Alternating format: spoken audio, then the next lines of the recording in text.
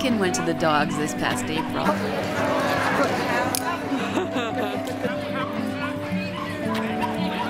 That's a keeper. Beacon Barks celebrated its 8th year, and the fun, pet-friendly event was well attended once again. How are you? What brought you out here? We've been coming here for the past 3 years. Okay. And we found it by accident. We've never been here before. She found it online, and we just decided to come down to get the dogs out after the long winter.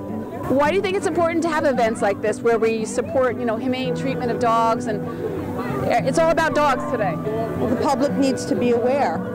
There are puppy mills, there are places that do not take good care of animals, and these pets are my children. And I take good care of my babies. I'm here with Jackie Rose, Executive Director of the Dutchess County SPCA. So, Jackie, talk about today's event. It's a huge event for the SPCA, right? It is a huge event. We're so excited that we have what an incredible turnout today. The weather's beautiful.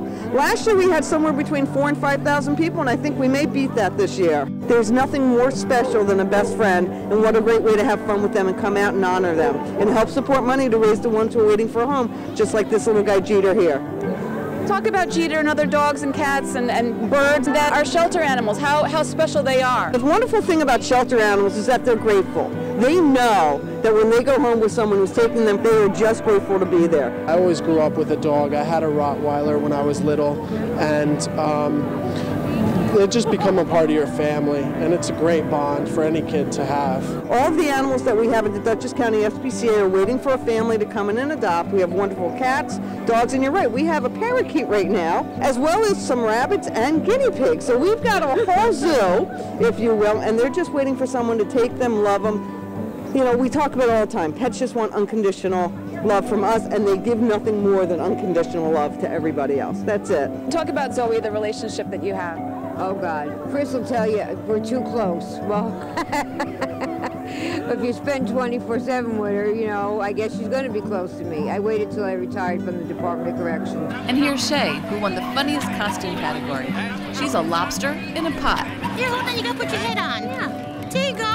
This is her 4th year coming. Since we picked her up, we actually started coming here, supporting the local dogs and adoptions and everything. And she actually came from a garage sale up in Buffalo. $20, so I consider her a little bit of a rescue. Tell me about the joy that she brings. My dad actually was disabled when we first got her, and he started taking her for walks farther and farther and was able to kind of extend how long he could walk with her. So she's kind of like a therapy dog for us. She brings us a tremendous amount of joy. She's hilarious. She runs around. She'll sit in baskets for you. You pretty much do whatever you want to her. This is Ivy Grace. She's a 3-year-old white golden retriever. She's a therapy dog. She was hit by a car a little over a year ago, and we've been doing rehab with her since her surgery. So tell me what type of bond you have with Ivy Grace. She's like my second daughter. She is definitely a family member. She's just an awesome, awesome dog. I'm here with Mary Jean Cowley from Unionvale, and she just adopted Wyatt, a senior dog. Mary Jean, tell me why it's important to consider adopting a senior dog.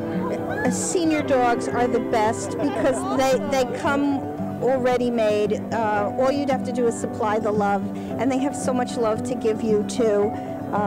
They really need a home, and the older they get, the less likely they're going to find a home. So I can't tell you enough. It's just the way to go. We're so bonded. I think they realize what you're doing for them is just such a great thing. I needed someone to love, and he needed someone to love, so we luckily found each other, and it's a happily ever after story. So we had a great day today here at Beacon Barks. Thousands of people, thousands of their vets, all in support of animal advocacy. Reporting here in Beacon, I'm Donna Ryer.